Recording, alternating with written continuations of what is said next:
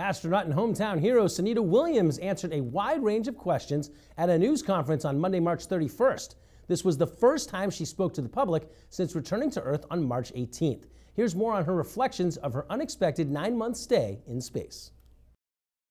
Sunita Williams was in high spirits at the press conference, and despite people's concern about her prolonged time in space, she was happy to have the extra time at the International Space Station.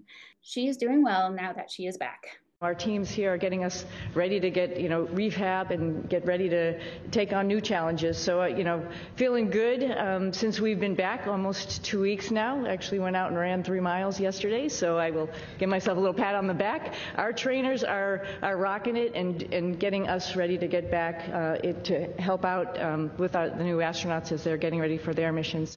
Williams had a message for young Needhamites. I'm back.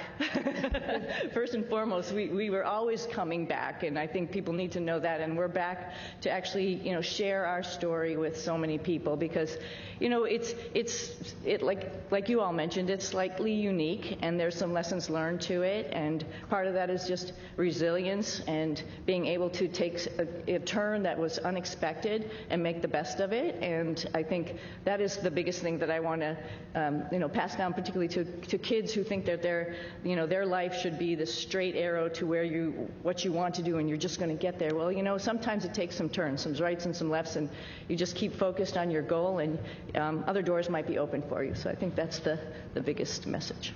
What Williams was most excited about her return was hugging her dogs and husband and eating a grilled cheese sandwich.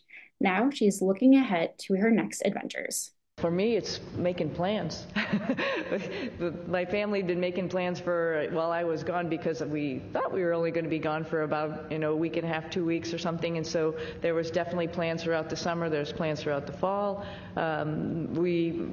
Personally, we have a house up in New England, and my husband's been talking about when we're going to get up there and do a lot of fun stuff up there. And I think that's probably appropriate when it gets hot and humid here in the summer. Ready to take a little reprieve up there. So those are mostly the conversations about just like what's next on the list, what else do you want to do, where else in the world would you like to go see, because when you come back from space it's really hard to sit where you just are because there were so many amazing places that you saw, like Patagonia, for example. For me, it was like there's a bigger bucket list that I had when I left, which is unfortunate for my family, but we're all going to, or fortunate for my family, we're all going to be taking some trips. So I think that's mostly the conversations about just being home and enjoying each other's company and going seeing new things.